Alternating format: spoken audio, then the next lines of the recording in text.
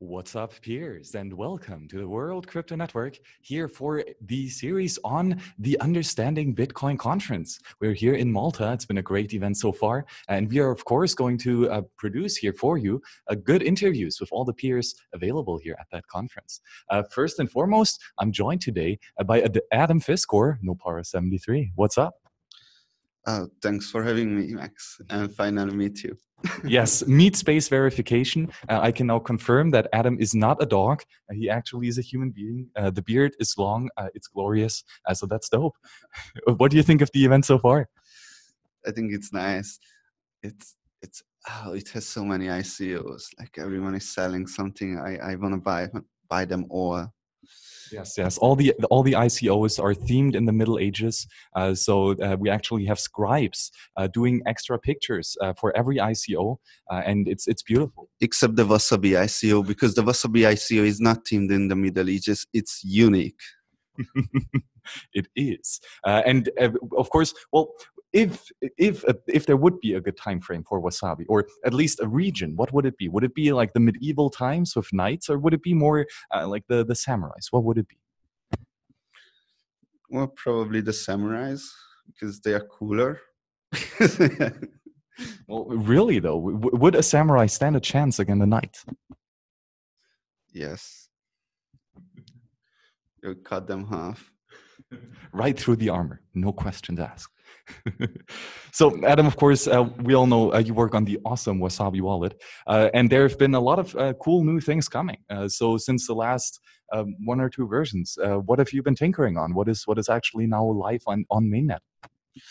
So, I've been just on the airplane, and on the airplane I was coding, and it was quite good because there is no distractions, and I implemented a very important feature, which is user feedback. So now you can see more user feedback on the status bar. We are working on more user feedback as those notifications. Those are coming up on the things that that's definitely something that we are missing. Less software-ish, but more feature-ish things are. We would like to start working on a hardware wallet, but it's not. We don't have the resources yet, but it's coming. Hardware wallet integration. So the other thing is what we just finished is the Tor integration to peer-to-peer layer. All right. So we had Tor integration between the server, the Wasabi backend, and the client. But now we have Tor integration between all the peers that the user is connecting to, which is not that important, but it's nice to have. And thanks for Nicola Dorier for implementing it and giving us a lot more work to properly implement it later. No, he did a great job. Well, a slightly above average job, a bit mediocre, but I guess. So, okay, you named there three cool reasons, and I think we can just cover a bit all of them. So first, it's a more intuitive user interface where you show exactly what is happening, right? So, and here always the question is, like, I'm a power user, right? And you as well. We really understand Bitcoin quite deeply, and also CoinJoins and all the stuff happening in a wallet. And so for me personally, I always appreciate when there's a lot of nuances, a lot of details that I can tinker with. But of course, the average user or maybe a newbie user might be completely overwhelmed by all these details and not really know exactly how we can handle this. So where are the trade-offs here, and where did you make that design decision?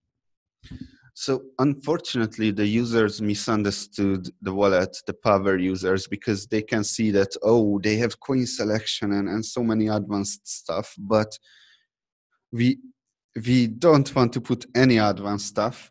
We only complicate the UI if it's necessary for privacy, right? If it's not necessary for privacy, then we don't complicate the UI. And I think this is why many people think it's intuitive to use.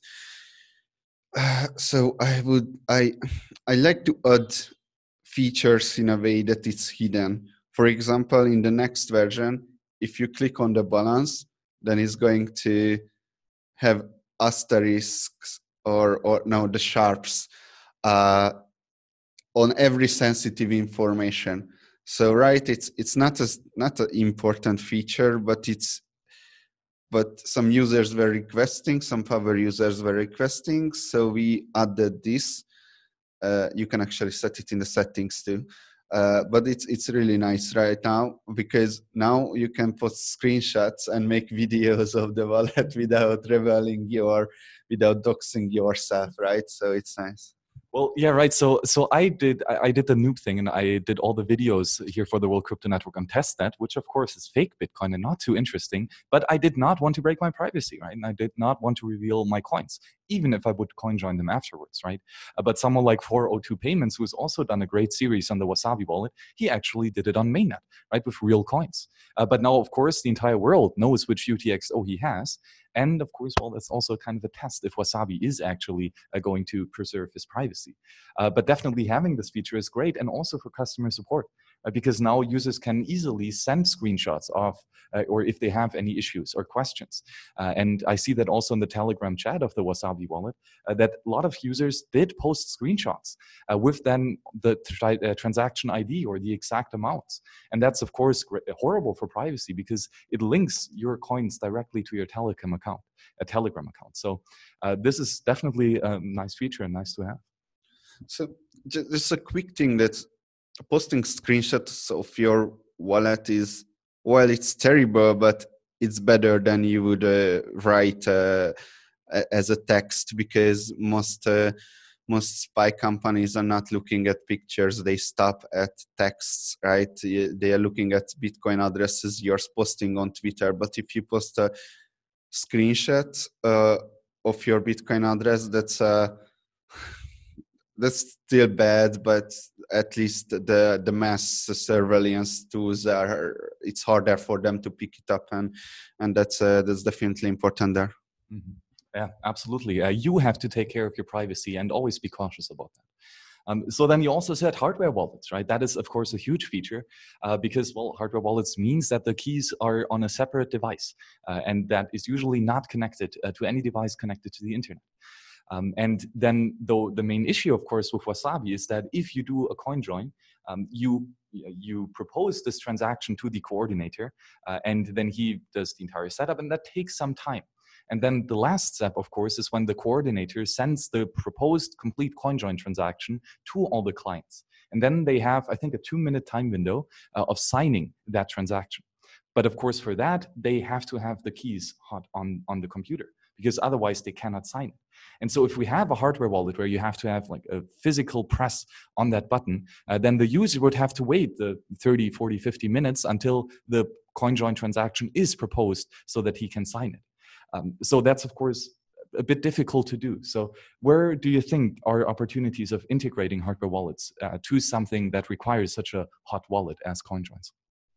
So first of all, hardware wallet is a privacy risk, and this is the only systemic privacy risk for Wasabi wallet, because what people do is that they take their hardware wallet, they send it to Wasabi, they start to mix, and then they join together all their inputs and put it back to the same hardware wallet, which, of course, that hardware wallet is not built for privacy. So if you want to use hardware wallet in a private way, then you have to connect your hardware wallet to Electrum, and you have to use that Electrum with Chris Betcher's Electrum Personal Server, which connects it to Bitcoin Core, which you should use Tor for transaction broadcasting. So you should connect Tor together with Bitcoin Core in case you are afraid your ISP is spying on you. So it's just,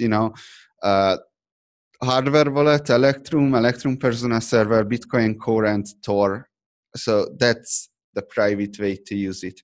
Now, we can integrate existing hardware wallets right now, but we have to disable the CoinJoin tab. That's one option that's coming. I don't really want to do that, but it should be done eventually. Or hardware wallets can add functionalities that, for example, the user could tell the hardware wallet that, hey, sign every transaction until $10 goes out of your wallet, which means the CoinJoins are coming for signing to the hardware wallet, and with the CoinJoins, you always got back the money to your own wallet. So that's why it's nice, and that's what can be done. That's how you do CoinJoins with hardware wallet in a secure way. Yes, and right, because you send the money back to yourself, it might even be such a rule to say that any CoinJoin that sends money back to yourself, regardless of the value, that then you can sign automatically. No, because if you're an attacker, you get the hardware wallet and you just start to do the CoinJoin-like transactions. You can make the wallet empty in a day or two, right? You can empty it out. So the user has to say that there must be some kind of limit, either time or amount or something. Just have a limit that the user agrees to. Yes, okay. And you also mentioned here that you might be considering doing your own hardware. Of course, you need more funds for that. So Piers, it's up to you. If you want to have an awesome privacy hardware wallet, then keep on CoinJoining, because that is how Nopara actually gets his precious sats. So why do you think, or what other privacy first focuses can such a hardware wallet have? So we were not consider. Of course, it came to our minds to do our own hardware wallets, but we looked at it and it's too hard. And there is another hardware wallet company who's just coming up and don't have a release yet, and they want to do a scriptable hardware wallet, which would be the perfect thing for CoinJoin. So we wanted to collaborate with them or team up with them or something, that, oh, maybe we can join our companies or something. You don't have a product, we have a product, but they didn't want to join. So anyway, when they came out with that wallet, that might be the only hardware wallet that does. It's a Stefan Sneergoff, yeah. That might be the only one. Actually, today I talked to the Trezor guys, and they were talking about they want to do this too. They don't want these very simple things that I just explained you about. Okay, $10. They want a very extensive business logic, so hardware wallet scriptability, which takes longer to build, right? Because it's a larger plan, so it's definitely great. So that would be nice. Awesome. So yeah, if you want to both preserve your privacy and the risk of getting your private keys stolen, definitely stay up to date and tuned to what these devs are working on. Lots of cool things coming. And then you also mentioned the great Tor integration now. So Nicolas Dorier finally implemented Tor on the nBitcoin, or in the nBitcoin library, and now you're using this. So, and you also published a guide on, or a short article on the differences of the different Wasabi versions and Bitcoin Core, and with different versions and Tor integrations as well, and how they compare in the privacy aspect on a network level. So now, could you please explain a bit more on where exactly now the trade-offs are and how good the network level privacy is for Wasabi in the current version? It doesn't matter. I compared Bitcoin Core with Tor, the current released Wasabi, the next Wasabi release, and Wasabi connected to Bitcoin Core. That's 5 wallet. That's what I compared. And I came up with very, very unreal adversaries. Like, if a company fires up thousands of full nodes over Tor, and they can also break Tor, then they can do this and this. So I came up with this. There were only two adversaries. Those are plausible. One is that companies are setting up super nodes. I'm not quite sure I understand how that works, but the Dandelion paper wrote it, so it must be true. So if companies setting up super nodes, then they can figure out where the transaction comes from which IP originates from, and only Bitcoin Core without Tor it fails against this kind of attack between all the wallets I compared. Okay, the next one was the ISP, your ISP.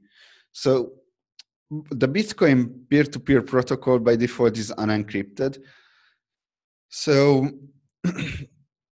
Bitcoin Core without Tor fails against this in a way that you send a transaction and ISP can see, hey, you sent the transaction and this is the transaction you sent. You would think, because Bitcoin Core propagates other transactions too, that, oh, they cannot figure out. Yes, they can, because the only transaction that doesn't came in to the wallet only goes out. That must be the one that originates from your node. Okay, so although Wasabi's current version fails against ISPs in a way that it downloads blocks from peers, of course, not over Tor and unencrypted. So if an ISP is monitoring the traffic, network traffic, for a very long period of time, then then he can see which blocks were the wallet interested in. There are some false positives, but so you see it's getting very unreal. But okay, but theoretically they could pick the first block and look at the transactions. Those goes to the next block and the next block. Oh, this must be in your wallet. So it's definitely possible. Now, if you are using, so the other relisting is Bitcoin Core plus Wasabi. So there you download from Bitcoin Core. So it's not going to, yeah, it doesn't work anymore with this. Yeah, so these two adversaries, the ISP and the super nodes, are kind of plausible, right? Nothing really makes sense. So Bitcoin plus Tor, just you don't really have any kind of attack. You have attack, but not privacy attack. There was a paper calling Bitcoin Core might not be a good idea over Bitcoin might not be a good idea over Tor. Let's not go into this. There were some attacks there described, but these were not privacy attacks, but well, they can trick you in this and this and this way, but only when the stars align that and yeah, so that's it. Yeah, so always be careful with coin joining or with using Bitcoin at a full moon, because then the likelihood of your ISP spying on you is much higher. So, okay, Tor is great, but we also have VPNs, right? Virtual private networks. Is that also helpful, and might that help against the ISP level attack? Yes, that's definitely helpful, because your ISP does not promise you that he's not going to spy on you. Your VPN company promises you that he's not going to spy on you, which a promise means a promise is better than a no promise, right? So it's a confidential privacy model, but yeah, it's not that bad. Okay. So, and but if you would use a Tor, or so you encrypt everything with Tor, and then you still use a VPN, does then the VPN know the data, or is the data already encrypted with Tor before it reaches the VPN? Oh, I mean, specifically about Wasabi, there is no reason to use VPN, because it's actually end-to-end encrypted. So with the backend, we communicate with an onion endpoint of our backend. So that's end-to-end encrypted communication. With the nodes, we are only connecting to onion nodes actually with the new Wasabi. Yeah. So there is no reason to using VPN there either. Now, why you would use VPN? And this would actually be a good idea for Wasabi to launch a VPN company, because we noticed that in China, I think only Chinese people were complaining. I mean, it kind of worked for them, but sometimes it didn't. So you probably want to use a VPN in China because your Tor traffic might be blocked most of the times, or sometimes. It's a good question. In North Korea, you probably want to use a VPN too. So North Koreans who are listening to YouTube, they are probably already using VPNs or internet. Yeah, great points. And if all that fails, well, I guess then we have to communicate with carrier pigeons and just handwrite the transactions. And I guess that will be perfect. That will be coming in version 2.0 of the Wasabi wallet. Of course, also one thing that was introduced in one of the recent upgrades was a very basic version of the Wasabi daemon that is headless without the graphical user interface. So could you talk a bit about what it is currently doing and what it might be doing in the future? Okay, so this is released already, but on Debian, with the deb package, it doesn't work. But it's already fixed, so the next release is going to work. Okay, so what does it do? You write in Wasabi mix wallet and wallet name, and it's going to mix until it finishes mixing. That's it. So basically, you specify this wallet, and any coins that are in there will be automatically registered for the CoinJoin until the desired anonymity set is reached. And I think by default that is 50, but you can change that in the config file. So you could change, for example, the desired anonymity set to be 128 or something else, and then it would do 3, maybe 4 CoinJoins automatically, and then just sit there, right? Yes, so the ideal anonymity set is over 9,000. It has to be. But this is a basic function. So do you think it can be improved a bit, or what else can be or will become? Well, because it can be only used for mixing, right? It's very simple, but of course we can overcomplicate it. We can be the CLI wallet, a command line wallet out of it. It just we might do something like that, or start working on something like that, because Francis is using Wasabi in his exchange in Toronto. Bull Bitcoin. Yep. Yeah, Bull Bitcoin. Francis and a couple other entrepreneurs decided that they do want to treasure the privacy of their users, and thus they state that they will CoinJoin all the user funds in order to preserve their clients' privacy, which is awesome. So if you are using, or if you have a business touching customer money, then you should really take care of that, because there are, of course, also legal risks of not taking care of user privacy. But okay, so. Yeah. So what they are doing right now is someone does this all day to go to Wasabi and mix, and then Bitcoin Core and stuff, and we can make this we can make the guy's job simpler if we just add like a receive to our CLI or something like to a receive function, for example, things like that. So it might end up being larger than I was hoping for. Well, and anything is going to be a bit more tricky than you anticipated.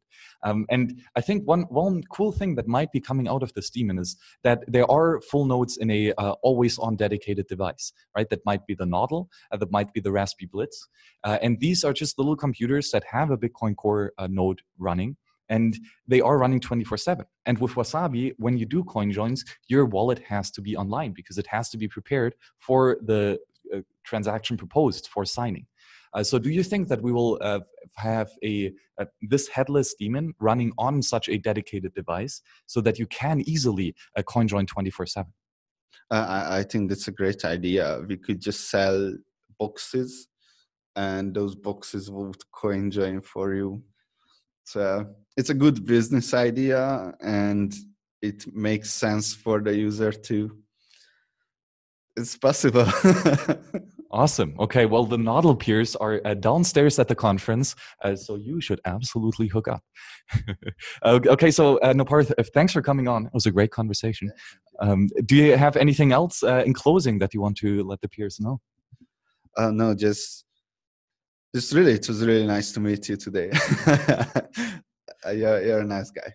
Oh, well, thank you. And I can give that compliment back. It's always awesome to talk to others like in cyberspace for months, for years almost, and then finally meeting them. And it's like meeting a already known friend, but you've never met them before, like in Meet Space. So yeah, absolutely. These conferences are always a great opportunity to meeting these peers and having great conversations. So you're missing out by not being here, but that's why the World Crypto Network is here for you to provide you with all the content that you might have otherwise missed. So thank you very much for joining us today, and see you on the next show. Bye-bye.